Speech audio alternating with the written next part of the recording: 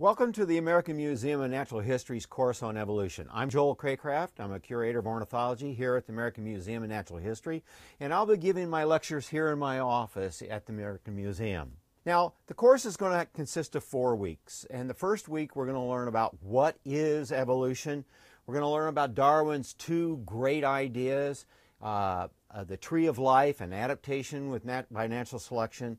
We'll talk about species origins, how do new species arise, and we'll give you some sense about the evolutionary history of life and how to build these evolutionary trees. In week 2, then, we'll drill down on Darwin's probably most famous idea, which is adaptation and natural selection.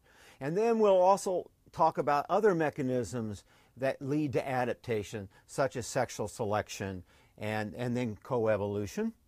And in the 3rd week, we'll look at the grand scheme of life. We'll start with the origin of life and trace life's diversity up to the present.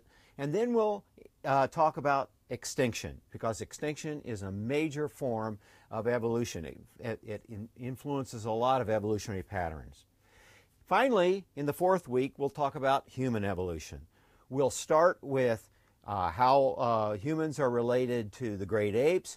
We'll talk about all the fossil humans that have been found. And then in the 2nd lecture, we'll move to Neanderthals and to Homo sapiens as we have moved out across the world over the last 60,000 years. What were you going to take back to the classroom? Well, we're going to give you a lot of material. Dave Randall is co-teaching this course and will give you a ton of information that follows up on the lectures. We have a staff that's going to give you a lot of support in teaching. Dave's going to talk about activities such as building trees of life that you can do with your students. We're going to be addressing student misconceptions about evolution and how to deal with that.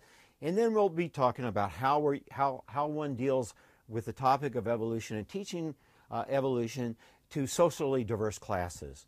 So thank you very much for signing up for this course. We're going to have a wonderful time teaching this course. We're going to try to provide you with all the information you need to really help teach evolution in the classroom and give you a lot of support on how to teach that. So thanks very much and enjoy the class.